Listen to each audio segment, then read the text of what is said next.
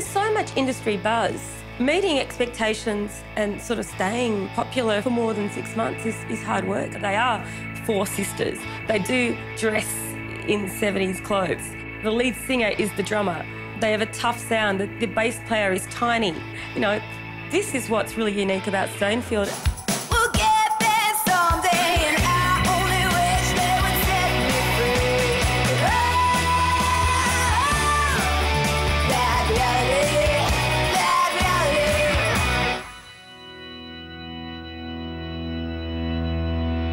Well, putting aside the fact that they're 4 sisters, you know, come from a country town, when you strip all that superficial stuff away, you've still got a great rock and roll band there. The only music they were really exposed to through their school years were their parents' record collection, which I've seen, and it's everything from Frank Zappa, Led Zeppelin, Fleetwood Mac. It is hard when you've sort of grown up listening to all those records, but I mean, their influences are quite varied. Like, Frank Zappa sounds very different to Deep Purple. You know, the girls, they had a passion, but you don't really know about talent until they really start learning to play that instrument.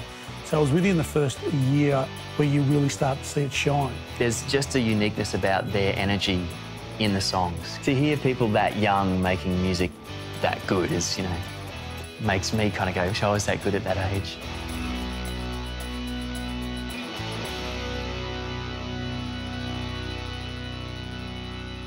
You know, for the first time, it was great to see 4 women playing music together who were great musicians, and I just thought this is a band that probably won't get judged on their gender, but their sound. You know, these girls, not only can they play pretty well, you know, they have that thing going where they're girls. There's not many girls trying to pull off that sound. I also thought that they would be a band that would inspire other girls to pick up their instruments and start playing in rock and roll bands.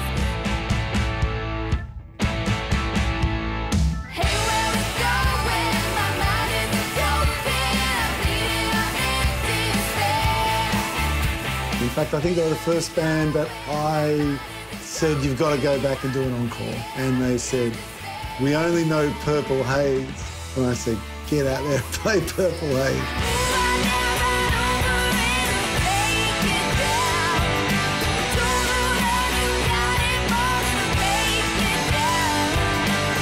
I think the toughest thing for them is growing up in this kind of weird spotlight where, because of their age and because of the sex and because of the fact that they're 4 sisters, people are going to question the novelty aspect of what they're doing. A lot of people are going to judge them and say, you know, oh, they're all girls, it was a lucky break and stuff, and that plays a part. But at the end of the day, you know, and I've said it to the girls, when they get up on stage and do their thing, people will just eat their words.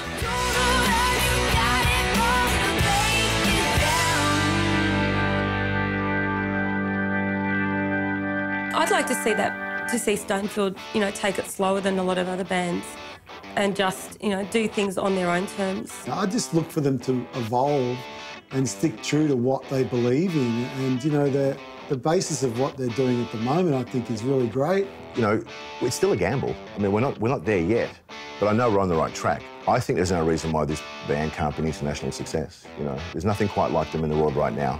Their sound is something that could reach the masses. If they keep growing, then the world's their oyster, really. This is it for them.